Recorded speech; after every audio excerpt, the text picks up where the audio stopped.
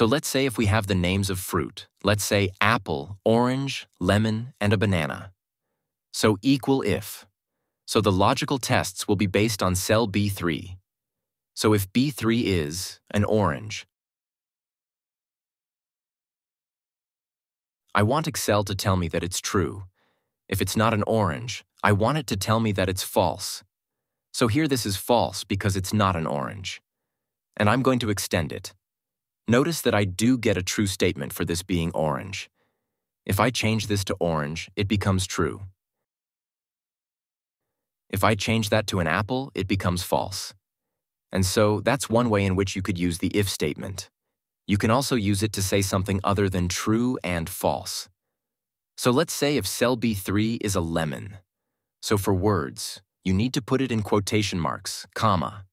Now instead of typing true, I want to type in yes. So I have to put quotations yes.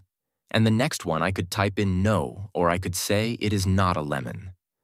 Whatever I decide to write here, it's going to replace the word false with that statement if it's not true. So here I don't have a lemon, so it is not a lemon. And now I can extend this. This one is an output of yes. Like and follow for daily tips.